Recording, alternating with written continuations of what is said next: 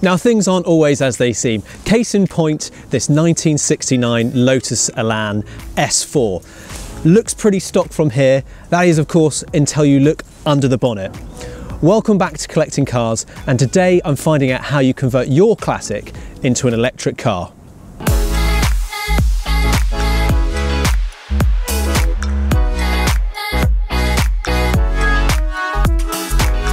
This is the brainchild of engineer Mark Sarders, who's lovingly converted his Elan into an electric car, or as he fondly calls it, Lotus Elon.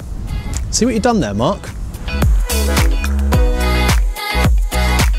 The Lotus Elan was one of Colin Chapman's classics. It epitomised the Lotus ethos of light is right. The original Elan was a simple recipe: lightweight fiberglass body, twin cam engine and rear wheel drive. It's no wonder then that Mark has chosen an Elan for his project. Ironically, it was Lotus that Elon Musk turned to when Tesla looked for the basis of its first electric car, the Tesla Roadster. Fitting then that this car has fondly been named Elon. Right, it's probably time to bring in Mark and find out a little bit more about Elon. So Mark, come on over here. Welcome and thanks very much for bringing Elon down here today. First of all, where did the idea come about? Not specifically with this Lotus, but when did you decide, right, I'm going to convert a classic car or any car into an electric car? Oh, 20 years ago. I was into electric model aeroplanes and I saw the potential then. And I always loved Lotuses, and especially Lotus Elan. So yes, the idea was sitting there. And was it always going to be an Elan, or were there other cars that you considered converting? Yeah, I wondered about an Elise, but then I realised, hang on, that's already been done. It was the Tesla Roadster. Yes. And I actually love Elans just because they're so small and compact and light, and they fit me, surprisingly. So once you decided, right, it's going to be a Lotus Elan S4, what's the next step? Do you then have to go and do a load of research on what batteries are going to actually fit this car, or which way around do things work? Well, I thought I'll buy an S4 and I look for about 6 months to a year, and I'll run it and do track days in it and really get it handling really, really well. Yeah. And then I'll do the conversion. Yes. What actually happened was I got one, and this one, and I had such a lot of hassle tuning the engine, and every time I went out it was 15-20 quid of petrol, and I thought, sod this, I'll start the conversion early. How did you go about doing your research, and where did you find the battery for this car? Right, well, first of all, weight was the absolute core of the project. I wanted to keep the same weight and the same power. So the original Elan was around 680 kg? Yeah, that was the target, yeah. Right. And in fact, I'm really pleased, it's actually worked out at 650. 650, so you've managed to strip back more weight than the original. Colin Chapman would be very pleased with that result, wouldn't he? I think so, yeah, added lightness. And the thing was, the research into the batteries pointed to Tesla, because their batteries were at the time, or still are, the lightest for the amount of power they give. Yeah. And so I used 5 Tesla modules out of a crash Model X, and put them in different positions, so there's 3 in the front and 2 in the back, to get exactly the same weight distribution as the original car. And those batteries, the 5 modules, actually weigh the same as a twin cam engine. Right. So it was a straight swap. There are 3 in the front, which is 75 kilos, and there's 2 in the back, which is 50 kilos. Right. And then the motor sits underneath the battery pack and makes up the difference to the same weight as a twin cam. Yes. So the weight distribution is exactly the same, and that took a lot of kind of juggling, and that's where a lot of the research went into, getting that, both the weight and the balance, the same. And in the process of that research, were you able to call on anyone, or was that something you did all yourself? The mechanical stuff I did all myself, because that's kind of my background. But the electronic stuff, that took a lot of the time, just simply learning. I bet it did, yeah. You know, I mean, CAN bus systems and things like that. It's tough, but it's very interesting to learn. So how long from start of project to where we are now has that taken? About a year. About a year, yeah. And so with the output now, what kind of power output are you getting from those batteries? and the motor? The batteries are actually 28 kilowatt hours, which is, you know, it's not bad. It's about the same as an electric Mini, Honda E, that kind of thing. But the car is so much lighter. It's only 650 kilos, which is half most of the other electric cars, if not less. So the range for 28 kilowatt hours is not bad at all. So what kind of range are you getting on this? I get, if I'm really booting it, around about, you know, 100 miles, maybe less in winter. But take it really steady and you can squeeze 180, maybe even 200 out of it, you know. See, that's plenty, and pretty much what the established manufacturers are putting out at the moment, isn't it? So you're right on the button there. There's actually still a gear stick in here, and there's actually still the original gearbox you're using there. So you have got gears in this electric car. Why have you kept that? Why haven't you just stripped that out as well? Well, I think the main reason was I wasn't quite sure about the ratio. And so I wanted the option to try the different ratios. And I also wanted the option to either be a cruiser or, let's be frank, a hooligan. Because in first gear, it's basically just all wheel spin. All that torque at the bottom end. But cruising in top is very gentle and very quiet. So it's nice to have the option. And the optimum gear is third gear, which will do everything from 0 to about 85, 90. Lovely. Right, well, can we have a look under the hood? Can we take this off and let's take it off. How do we do that? Access. You just pull this knob here, which opens it, and then you unhook a spring here. There we go. And there we are. It comes. You got it? Yeah. Oh my word. That is really light. Okay, so this is the sort of the core of things here. Now I can see there's got the massive Tesla battery pack here. What else have we got here at the front? Right, we've got the motor controller, which is this thing here. And that's plumbed into the battery, the whole battery system. So that takes 125 volts and basically converts it into 3-phase to drive the motor. Right. And the motor is tucked right underneath the battery. It's only about that big. Weighs about 60 kilos. Fantastic. And it fits where the crankshaft of the twin cam used to fit. The key thing about the Tesla batteries is that they have water channels running all the way through, rather than the LG packs, which tend to be pouches with just water cooling on the bottom. And so that's one of the reasons why they're very effective. And so this is the water cooling system. So you've got water running all the way through the back battery pack, the front battery pack, and in the summer it's cool, they need to be cooled by the radiator, which is off a Formula Ford, super lightweight. And in winter, they need to be heated up actually,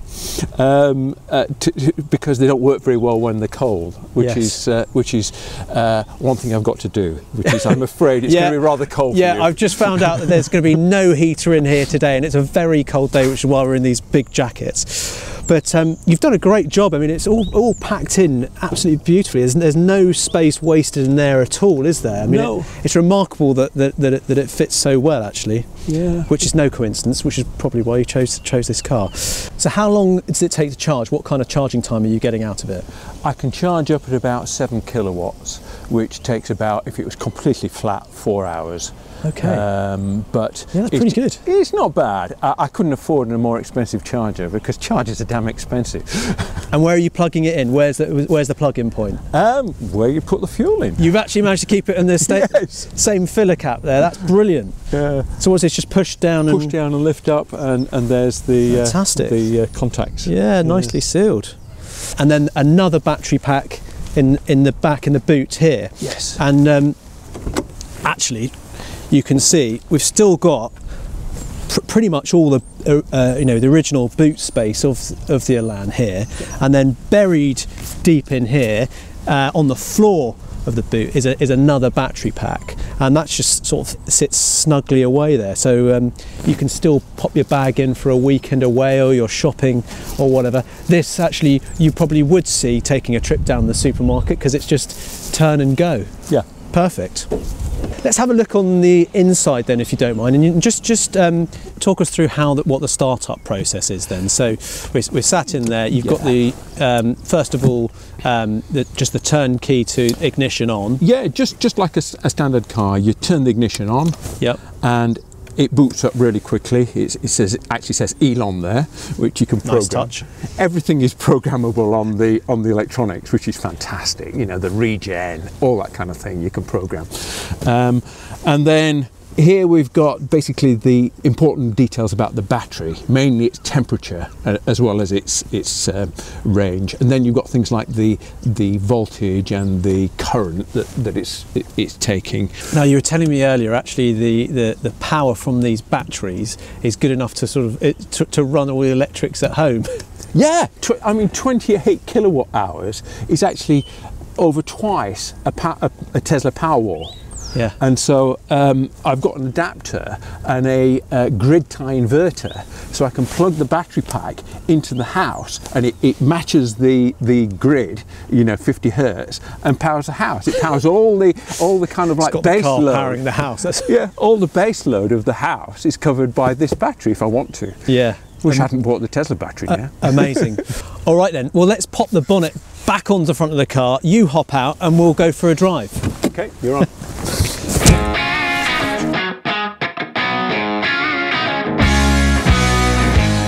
Right, we're going off for a drive now. You can see that Mark actually has a Tesla Roadster. So we're going out in Lotus Elon and the Tesla Roadster. This is going to be a pretty epic drive, actually. My first trip in an electric car, my first drive in an electric car, an electric Lotus.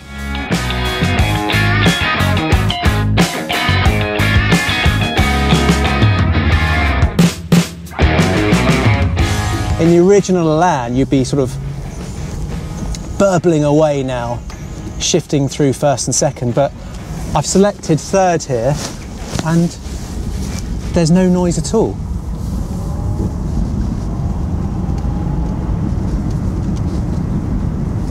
Driving the standard Elan, you're playing around with a very tight gearbox, balancing the throttle, listening to all the pops and bangs and the engine makes. And in this, well, it's just foot down and away you go. It's super smooth, actually. This has already caught on because I know Mark's created this himself, but there are a number of companies now who will take a classic or modern classic and put some batteries in it and convert it to electric for you. You've got the likes of the guys doing Zero EV. They've done the Mazda MX-5, and then we've got at the other end Lunaz, who'll take you an XK120 or a Range Rover or a classic Rolls Royce and convert that in sumptuous luxury. So it's happening. We all know legislation's coming and that internal combustion engine cars are probably going to be ruled out at some point, at which point electric has to be the only option for us. And so to convert something like this into electric means you can take the joys of a classic Lotus and still get out on the B roads and have a really good time. This is no longer a novelty, this is the real deal. Whoa!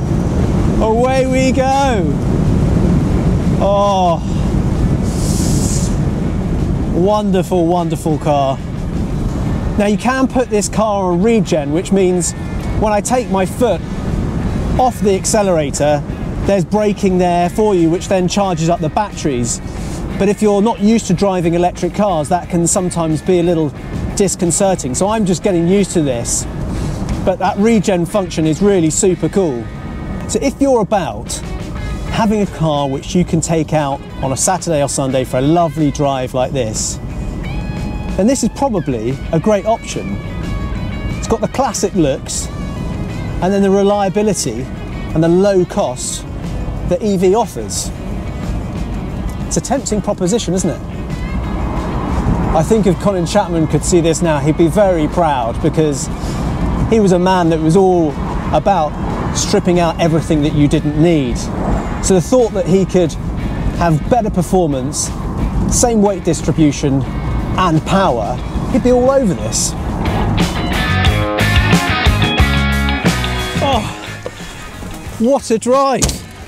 enjoy that. You've done a great job, Mark. It really is. It's fantastic. I mean, I think when you've got the classic looks and the performance, it's a wonderful thing. You've done a fantastic. I couldn't catch you on those windy B roads. Honestly, you were zipping ahead. Thanks ever so much for the opportunity today, getting out with both of these, but particularly with Elon. The immediacy of the power delivery of the electric is pretty intoxicating, isn't it? Yeah. Well, thank you. It's been great having you drive it. It makes a change. It's great. Amazing to drive here with this gorgeous backdrop and these two cars.